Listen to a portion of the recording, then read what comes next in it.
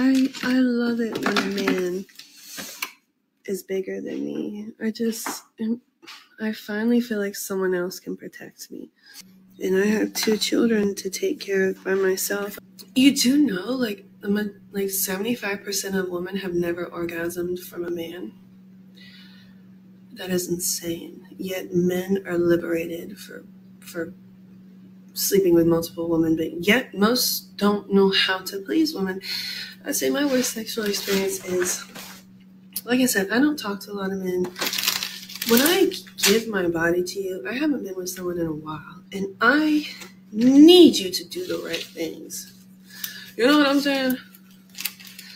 And when a man, you finally have the privilege of having my body and you don't know what to do with it, I get so angry. Because I can't erase that body. I just wasted my vagina on you. I just wasted my vagina on you. You know I'm 6'1", 6'2". You know I'm 260 pounds. You know I'm a lot of woman. Why weren't you prepared for me? Why weren't you prepared for me?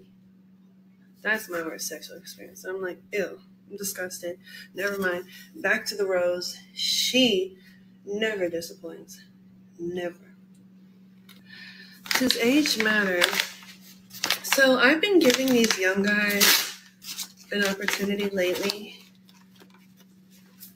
And I gotta say, I don't like young guys mentally. They don't do it for me mentally. And as I get older, I'm more mentally stimulated. I like an older guy that's intellectual and a gentleman and thoughtful. Oh my God. Are you happy mentally? I don't know. But your happiness is being a big kid. Big meaty man. Like, I want to be able to fit in your sweatpants. You wear like a double XL, 3XL sweatpants, baby, I want you. I want you. Yes, I'm single. What is your body count? Sir, you must be like 15 years old. Why are you asking me, a 33-year-old woman, what my body count is? That is none of your business. I like a gentleman. I like a man that does romantic, thoughtful things because they know that's how you get a woman. I like a man that baby, I got it. Does things to make my life less stressful. Yeah, I want to be courted and appreciated. I will say what I love about Latin men is Latin men already know that they pay for everything. Latin men already know that they protect and provide for the woman and they do everything. I really love that about Latin men. You don't even have to say, I like a man that provides. I like a man that gives me the special treatment. Latin men already know that. It's I don't know if they're raised that way or it's just embedded in the DNA. Because some men are like, oh, you're a gold digger. No, I just want to be taken care of. All the short men get upset when I say I do prefer a tall guy. I do. Look at this guy. Look at this. Have fun trying to find a guy who's 6'4" or taller and wants to take care of another man's kids. You sound like you're 5'2". That comment right there just showed me you are short and miserable. What was the point of bringing my kids into it?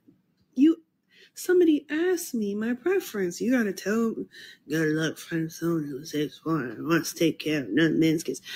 Bitch, I take care of my kids, and I have the whole time. And there are men that'll take care of my kids.